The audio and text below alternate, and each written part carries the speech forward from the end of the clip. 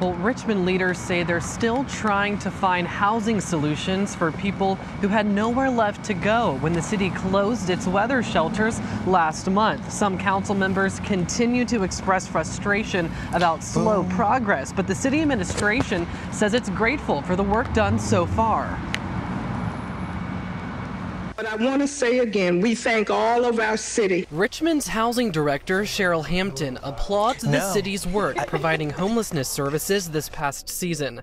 They allotted $4.5 million for community partners to operate 4 weather shelters from November through April, although they opened up late and one never opened at all. To be out every day on the front line, to hear some of the stories, to meet and talk with some of these people is difficult work. Thursday afternoon, Hampton gave an update to a city council committee about the services that were offered to homeless families after the shelters closed on April 15th. Hampton says that it's still under review whether Partners entered all of its residents into the database that would connect them to a year-round shelter. However, she says all families did receive case management. Hampton adds that one of its shelters continued to help 8 families after April 15th and was able to find 4 of them a housing solution. However, Councilwoman Stephanie Lynch says she's aware of at least 28 families, including 62 children, who are out on the streets and have not received placement from the city or its regional partners. They're in plain visible sight.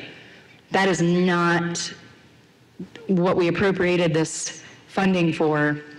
We hoped, I think it was all of the expressed wishes of council, to ensure that there is at least some sheltering capacity for our children and families after this arbitrary April 15th deadline. Council members say their request to the city administration is to temporarily house people as they continue the work to find them next steps. First, I want to make sure that they're sheltered, and then they're serviced and get on a path to housing and all like that. Earlier this week, advocates demanded that the city reopen its weather shelters after a homeless woman died on the streets. But Hampton says someone higher up in the administration would have to make that decision. I cannot make the determination to say whether we open a shelter back up or not.